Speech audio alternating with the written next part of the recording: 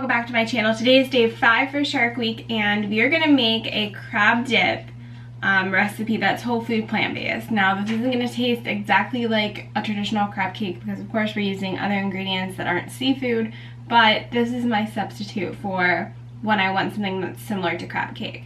And this is also a higher fat recipe, so if you are afraid of nuts or soy curls like tofu or stuff like that, you would want to skip this, but they're still all health promoting foods. Just if you're doing a weight loss, I would suggest having very small amounts of this or, you know, skipping this. But if you are still following a whole food plant-based diet, you can definitely still enjoy this. This is still healthy. I just want to let you be aware that there are high fatter foods for this. So we have 2 cups cashews in a high-speed blender. Now you can use a food processor if you have one as well. You're also going to need like a baking dish that you're going to put the dip in after. So 2 cups cashews, and all of my ingredients for the recipe are linked in the description box below. You need 1 cup soy curls, which I'm soaking in water right now. While they were out of the package, I just broke them into 2 pieces or 3 pieces if I could to make them into smaller pieces. Just fill them up with water to cover them, set them aside for around 10 minutes. So we're just going to add everything else to our blender. You're going to need 1/4 cup of an unsweetened nut milk. I use cashew milk, so I have that right here. You're going to need 1 tablespoon of miso. This is our salt for this recipe. So a tablespoon is definitely what you're going to want. My cashews were unsalted, unroasted. They were just raw. You're going to need 2 cloves of garlic. You're going to need 1/2 of a lemon that you're going to squeeze.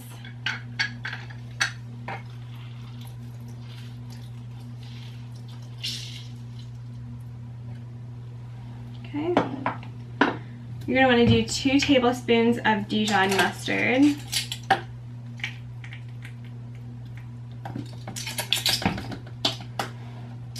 Half a teaspoon of Old Bay seasoning.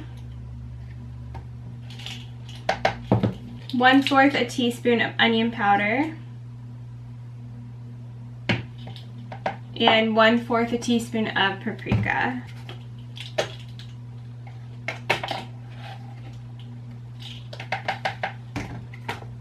We're going to do 1 nori sheet that you will cut up into small pieces and put into your blender. So I'm just going to rip them up with my hands, but you could use scissors if you had them.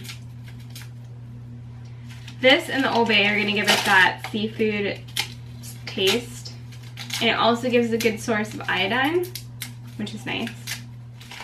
And if your blender is giving you trouble, you can add a little bit more of your unsweetened almond milk. Just, you know, you want it to be a thicker sauce. You don't want to make it too runny, so just be mindful when you're adding. So my blender definitely needed help, so I would do more like 1/2 cup to 3/4 a cup of your nut milk. I just like adding it as I go because everyone's blenders and appliances are different. If you soaked your nuts versus if you didn't, so you just want it to be like a thick sauce. So I already tasted it. It tastes really good. So what I'm going to do now is I'm going to drain my soy curls in the sink, and then I'm going to stir in my dip into my pan, and then slowly incorporate some of our soy curls in there. And that's just going to give it more of like your lumps of crab, more of a meaty texture. So I'm going to go drain these and I'll be right back. In the bowl that you're going to bake in the oven, I have these really nice holes that can just go straight into the oven. You want to preheat your oven for 350 degrees. This is going to take around 10 minutes to heat up.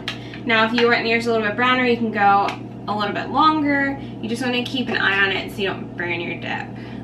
So what I'm going to do is I'm going to take a little bit, and you can see it's definitely a thicker consistency, just to cover the inside of my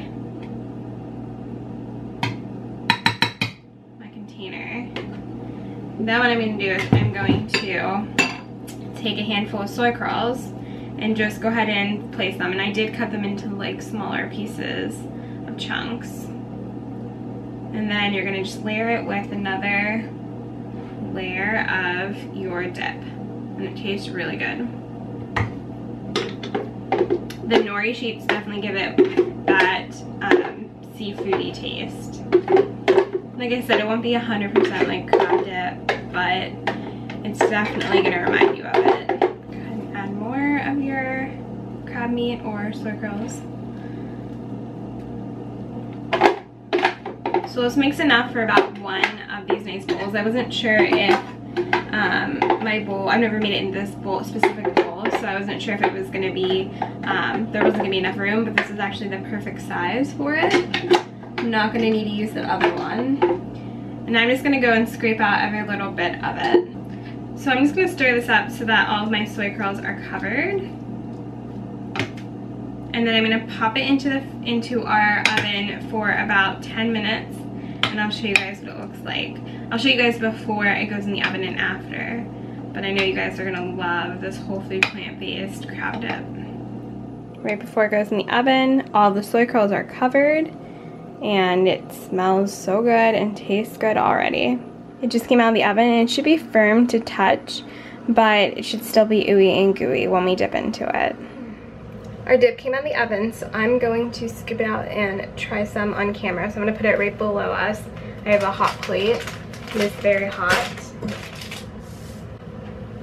And we're gonna try it out. One thing I've really been loving lately is this rye, whole wheat rye bread. And I just found at my grocery store. Ingredients are really clean, has 6 grams of fiber. This would be so good if you like cut up into little cubes and serve with this crab dip.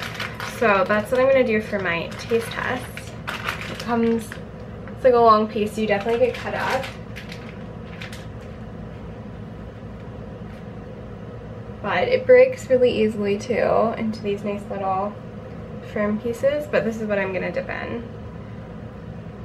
Yeah, so when you dip into it, like I've done in the past, the top just gets nice and like hard. When you dip in, the creaminess at the bottom comes out, and it looks so good. Smells like seafood.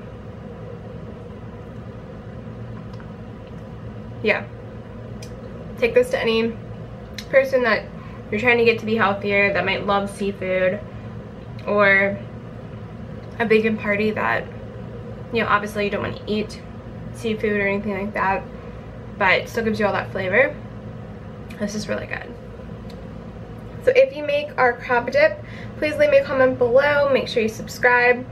This was day 5 of Shark Week. I'm just doing some fun themed foods around one of my favorite weeks of the summer. And yeah, let me know if you like this. Subscribe if you haven't. Like this video. And I'll see you guys in the next one. Bye.